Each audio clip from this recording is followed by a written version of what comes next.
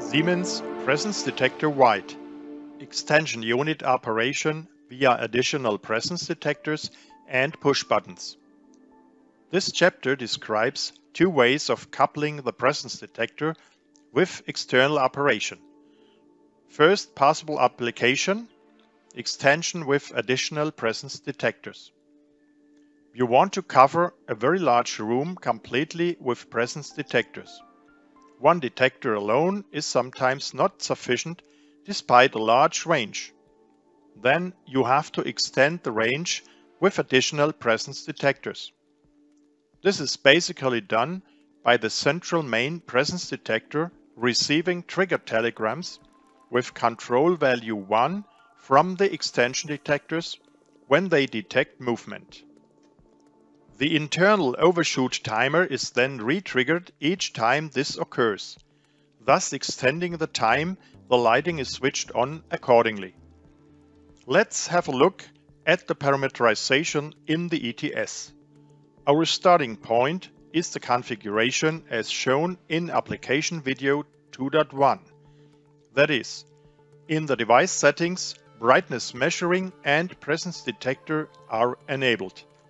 As switching output objects, we have A and C enabled on the presence detector page for channel A. There we can also determine which of the four sensors should be active, whether the movement should be signaled by the built-in green LED, and what sensitivity the detector should have. Make sure the function of channel A is presence detector. Variant 1. We switch to the page of channel A. The input for the extension detectors is the object movement external, which must be enabled here. Please do not confuse it with the two objects extension input on or off. Their use is described as variant 2. We look at the objects. Object 8 acts like a direct extension of the internal sensor system. It can only react to 1 telegrams, and that as well only if the measured lux value is smaller than the set threshold value for brightness-dependent presence detection. However, as long as the main presence detector has the switched on status, it is brightness independent and is thus re-triggered with each additional external telegram. Variant 2. Use of additional push buttons for semi-automatic operation. The objects extension input on or off are used for this purpose. They are used for semi-automatic operation. In comparison with object 8, external movement, the extension objects are evaluated independently of brightness.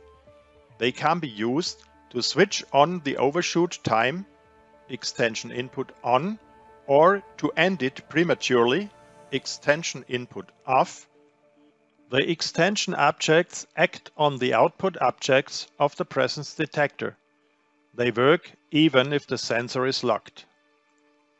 Semi-automatic means, of course, basically, as already described, that the presence sensor takes over only one of the two functions, on or off, while the corresponding function is performed by push-button operation. However, the extension on object can also override brightness-dependent operation.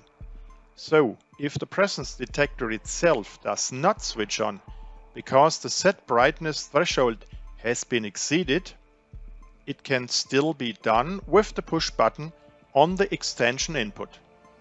In this case, the presence detector is brightness independent, as also described under variant 1, but it would then switch off again after the overshoot time has elapsed after the last movement, if this function is also linked.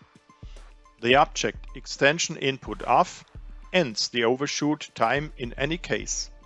Now, however, the presence detector can react immediately to movement and switch on again if it is set in this way. This can be prevented for a certain time if the dead time also affects extension parameter is enabled. Now the answer to a frequently asked question. Should the actuator also be switched when manual override is used? The answer is clearly no. The presence detector connects the automatic with the manual override and should therefore control the actuator alone. Third variant. Combination of variants 1 and 2.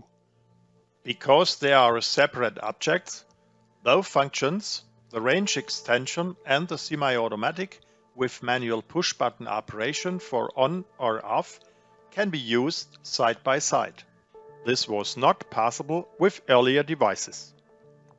We have reached the end of this video again. Thanks for watching and listening. You now know why external triggering is distinguished from extension on and off, and the advantages of doing so. Stay tuned.